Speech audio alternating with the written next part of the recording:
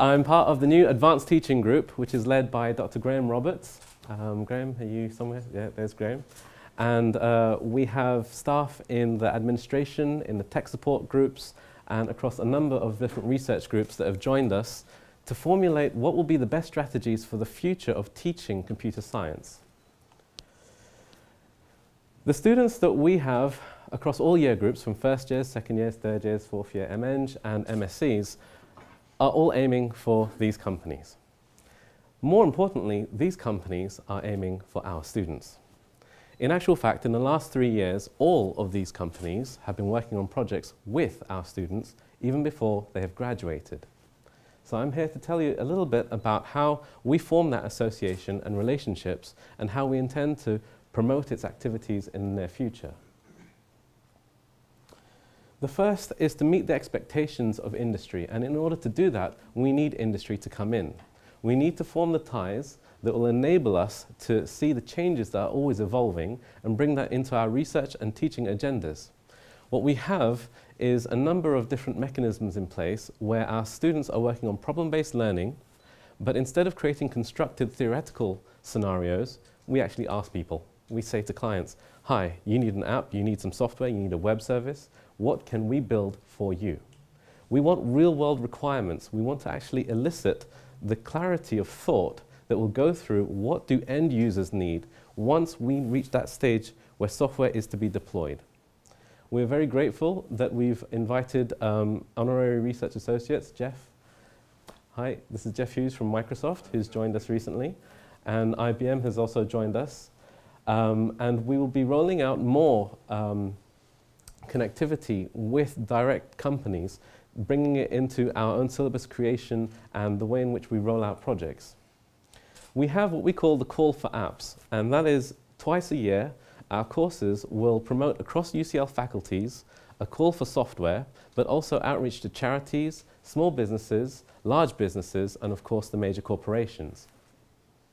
We have been updating all of our lab facilities. So considering our new 3D lab, our finance lab, we have labs for constructing things with Arduinos and Arduinos. We have a number of different facilities specifically steered towards the creativity and problem-solving aspects that are part of real-world project solution finding. We'll also soon be looking at manufacturing and robotics. So this is in our agenda for the coming years. So in these pictures here, we have Chris Scoggins from the National Rail Inquiries. Our students over the summer deployed a big data implementation, which is now in use for the National Rail.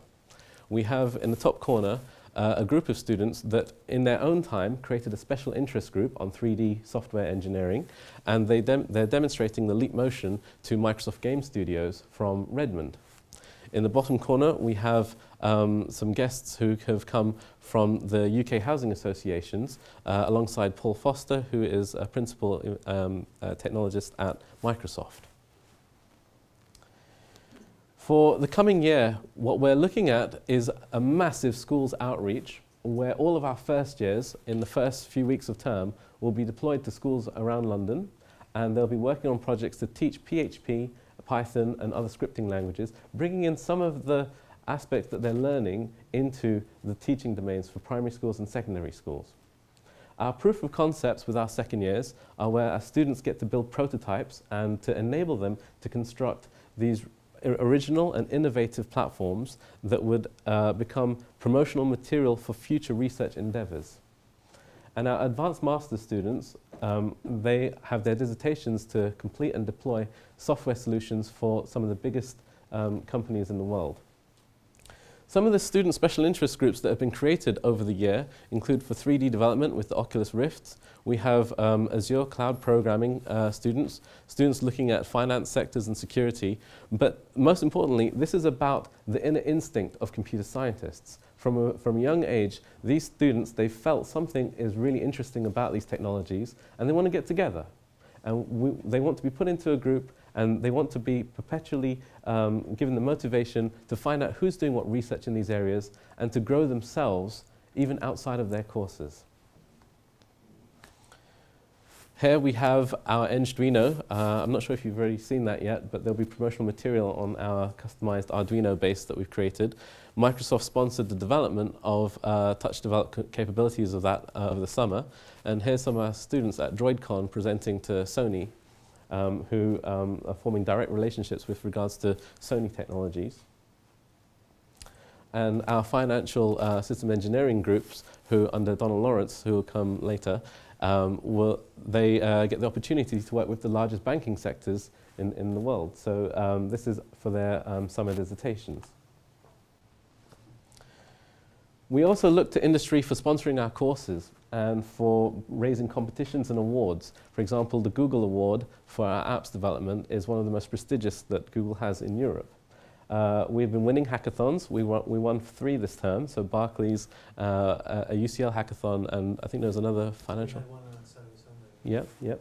I love 39. And we love to invite guest speakers to come in and invite review panels so that there is a peer review process as well, that the clients in the industry can see our own progression and see how it matches with their expectations of new graduates coming into the field.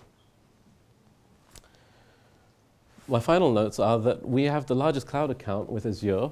Steve Plank from Microsoft is here in the front from the Azure team. And all of our CS students will be cloud-enabled, cloud developers by summer 2014. We have our first rapid software company simulation, which has 38 MSc students currently working on a public sector service integration project. And our ethos is that students must publish their work. In order to change the world, they must become visible. And we want to use the best industry approaches and standards available.